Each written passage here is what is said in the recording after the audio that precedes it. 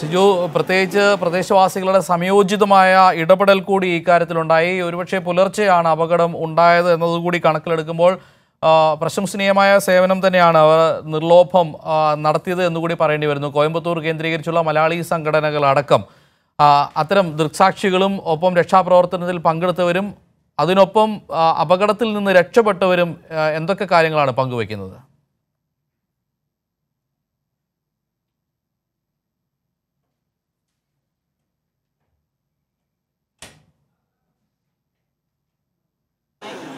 നമ്മളിന്ന് രാവിലെ ആദ്യം എത്തിയത് ഈ അപകടം നടന്ന അവിനാശി ബൈപ്പാസിലാണ്. അവിടെ എത്തിയ ഈ ആളുകളുമായി നേരിട്ട് സംസാരിച്ചിരുന്നു, നാട്ടുകാരുമായി സംസാരിച്ചിരുന്നു. അതോടൊപ്പം തന്നെ എല്ലാ കാര്യങ്ങളിലും ഇടപെടുന്ന മലയാളി സംഘടനകൾ ഉൾപ്പെടെയുള്ള അവരുടെ നേതൃത്വത്തിലുള്ള ആളുകളുമായി സംസാരിച്ചിരുന്നു. അതിനുശേഷം നമ്മൾ ഈ ബസ്സിലുണ്ടായിരുന്ന നിസ്സാര പരിക്കുകൾ പറ്റിയ യാത്രക്കാരുമായി സംസാരിച്ചു. ഇതിൽ നിന്നെല്ലാം മനസ്സിലാക്കുന്നത് പുലർച്ചെ 3:30 കൂടിയാണ് അപകടമുണ്ടായത്. എങ്കിലും വളരെ പെട്ടെന്ന് തന്നെ നാട്ടുകാരുടെ ഭാഗത്ത് നിന്ന് വലിയ രീതിയിലുള്ള ഒരു ഇടപെടലുണ്ടായി. ഈ കണ്ടെയ്നർ ലോറി ഇടിച്ച് ബസ്സിന് പുറത്തേക്ക് ഇറങ്ങാൻ യാത്രക്കാർക്ക് ഉൾപ്പെടെ ആർക്കും പുറത്തേക്ക് വരാൻ കഴിയാത്തൊരു സാഹചര്യമാണ് ഉണ്ടായിരുന്നത്.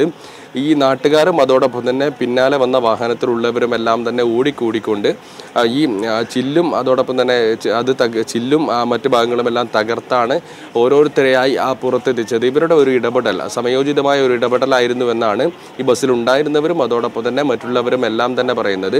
സാധാരണഗതിയിൽ വലിയ രീതിയിൽ തിരക്കോ മറ്റു കാര്യങ്ങളോ ഉണ്ടാവാൻ സാധ്യതയില്ല.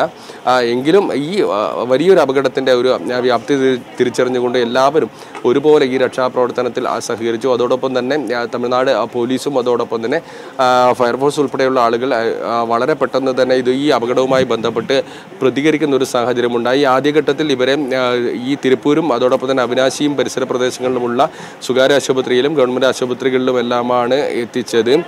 ഈ വളരെ വലിയ രീതിയിലുള്ള ഒരു അപകടമായതുകൊണ്ട് തന്നെ പലരും ആ സംഭവ സ്ഥലത്ത് തന്നെ മരിച്ചിരുന്നു എന്നാണ് ഈ ദൃക്സാക്ഷികളിൽ നിന്നും അതോടൊപ്പം തന്നെ രക്ഷാപ്രവർത്തനം നടത്തിയ ആളുകളിൽ നിന്നും നമുക്ക് മനസ്സിലാക്കാൻ സാധിക്കുന്നത്. അതോടൊപ്പം തന്നെ ബസ്സിലുണ്ടായിരുന്ന ആളുകളും ഇതേക്കുറിച്ച് പറഞ്ഞത്. ഉറക്കത്തിൽ മരണത്തിലേക്ക് ഒരു ദുരന്തമുണ്ടാകുന്ന ഒരവസ്ഥയാണ്. ഒരുപക്ഷെ ബാംഗ്ലൂരിൽ നിന്ന് കൊച്ചിയിലേക്ക് എറണാകുളത്തേക്ക് വന്ന വണ്ടി അത് അവിനാശിയിലൊരു ദുരന്ത യാത്രയായി കലാശിക്കുന്ന സാഹചര്യമായിരുന്നു. 19 പേർ മരിച്ചിരിക്കുന്നു, 25 പേർക്കാണ് പരിക്കേറ്റിരിക്കുന്നത് എന്നുള്ള വാർത്തകൾ കൂടിയാണ് ഈ ഘട്ടത്തിൽ വരുന്നത്.